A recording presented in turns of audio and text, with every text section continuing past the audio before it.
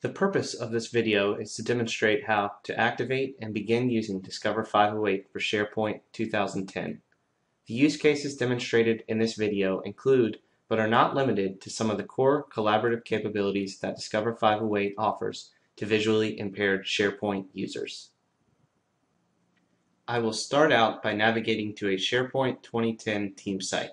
On the home page, there are several common SharePoint features, including a top and left-hand navigation, wiki content, as well as several web parts displaying views from different SharePoint lists and libraries. By pressing the Tab key once, a link becomes available with the text Discover 508 Usability Mode. By pressing Enter to activate the link, I am automatically redirected to Discover 508 Usability Mode. This preference is stored into my user profile so that the next time I visit a SharePoint site, the browser will automatically load my preferred SharePoint mode. In Discover 508 Usability Mode, I am provided with the same content that was displayed in the out-of-the-box team site, but now the content is rendered in a consistent, easily navigable format that makes all of the collaborative functions of SharePoint available and accessible for all users.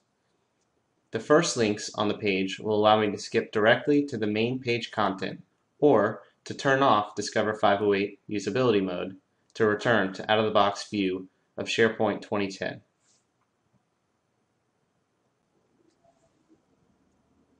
The next sections of the page are split up into sections labeled by appropriate H1, H2, and H3 headings.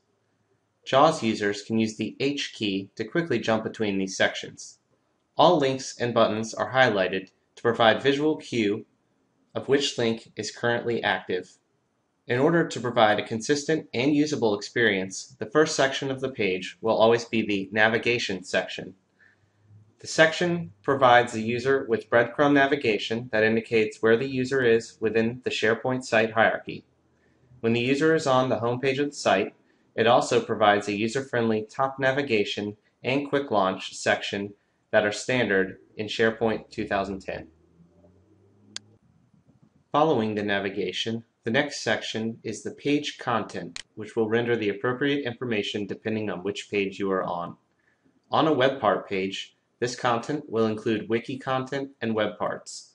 In a list or library page, the list items or documents will be displayed in the page content section. On this particular site, the page content section includes the wiki content, a web part for a document library, and a web part for a calendar. In Discover 508 Usability Mode, web parts are represented as lists with links to different documents or items rather than tables. Now that we've covered the basic layout of Discover 508, let's walk through browsing a document library and then uploading a document to that library. I'll start by tabbing to the navigation section of the page until I find the document library I'm looking for. In this case, we will browse to the Shared Documents library that is standard on SharePoint 2010 team sites. By tabbing into the navigation section, I will locate the link for Shared Documents and activate it by clicking or pressing Enter on the keyboard. I am now on the Shared Documents page. This page is very similar to the home page, so I can easily browse using consistent headings that I know from the first page that I was on. By clicking Skip to Main Content, I am able to quickly begin browsing the documents and folders in this library. If there are other views in this library, I can change to those as well. By clicking any document link, I can open that document and begin reading it. There is always a Document Details link next to each document that allows me to browse the metadata or actions on a particular document. On all pages in Discover 508 for SharePoint 2010, there will be an Actions section which provides me with several links to actions related to the page I'm on. In this case, I want to upload a document, so I'll navigate to the Actions heading and then select the Upload a Document link. You'll notice that on the Upload a Document page, the form is very simple and easy to follow. There are instructions telling me how to proceed, and there are no extra links or content on the page.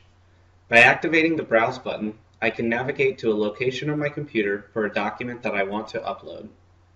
Once I've selected a document, I will click the Upload button. I am now taken to a page where I will fill out all of the required and optional metadata for the document library. Once I've filled out the required information, I will activate the Submit button in order to save my changes. At this point, I am provided with a success message, which allows me to know that the document was successfully uploaded, along with a link to go back to the details for the newly uploaded document. Discover 508 will always provide users with an applicable success and error message page so that the user will always know if the action they took worked or a reason why it did not work. Now that I've successfully uploaded a document, I am now on the Document Details page for the newly uploaded document. This is a good time to explain some of the actions we can take on a document. First of all, on the Document Details page, I am able to view all of the metadata for the document, including who created the document and when it was last modified. I will also be provided with a version history of all the versions of the particular document. Now let's look at the actions. All actions in Discover 508 are security trimmed the same way they are in out-of-the-box SharePoint, which means the actions a user has access to might be different depending on their permissions. In this case, I'm logged in as a full control user, so I have the option to perform the following actions on this document: edit, check out, add alert, send to other location, delete item, and manage permissions. Next, I will demonstrate how to check in and check out a document in SharePoint.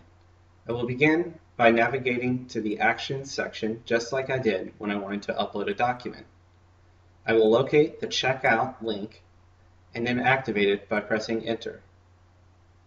Now I am presented with a simple form which allows me to confirm that I do want to check out the document. By pressing the OK button, the document becomes checked out to me, and I can click the link to return back to the document details. Because the document is now checked out to me, I have exclusive control over the document and all of its metadata until I check it back in. I can check it back in by selecting Check In under Actions. I am once again presented with the simple confirmation page.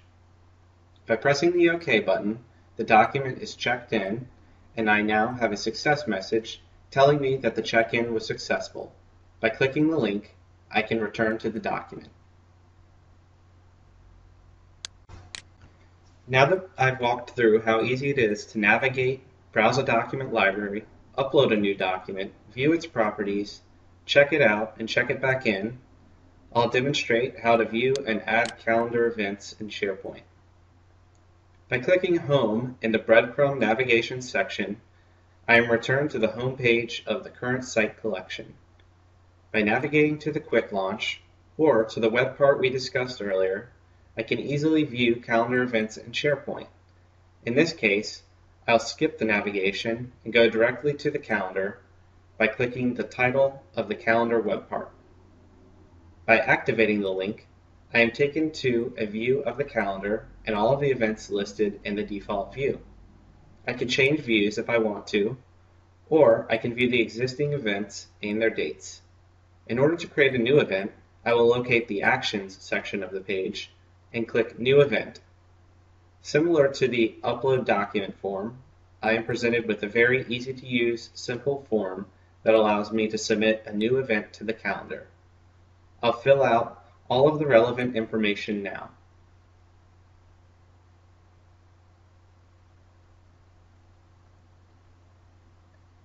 After clicking Submit, the new event is created and I am taken to a page with a success message which tells me that the event has been created successfully. Following the link on that page, I am able to go back to the calendar to view my new event. Once I click on my new event, I can view all of the metadata for that event the same way I could for a document. I also have several actions that I can take on the event under the Actions menu. In this case, I'll select the Delete Item action. Selecting this action will prompt me with a confirmation page. By selecting OK, the event will be deleted, and I am giving a success message and a link back to the calendar. The way you can collaborate with other types of lists and libraries is very similar and consistent throughout the solution. Following the same general steps for the previous two examples, a user is able to work with announcements lists, task lists, link lists, discussion boards, blogs, surveys, etc. As a site owner, I am not limited to just contributing to lists and libraries. Several other functions that I'm able to accomplish using Discover 508 include changing user preferences to modify font sizes and user interface colors, managing users and groups, permissions, creating and deleting lists, libraries, sites, and searching SharePoint. With Discover 508, you'll find the interface to be more usable, consistent, and simplistic as compared to using SharePoint out of the box. The Discover 508 interface allows for all users to have access to the same information and for users who depend on assistive technology to collaborate in the same environment with the same ease as their coworkers.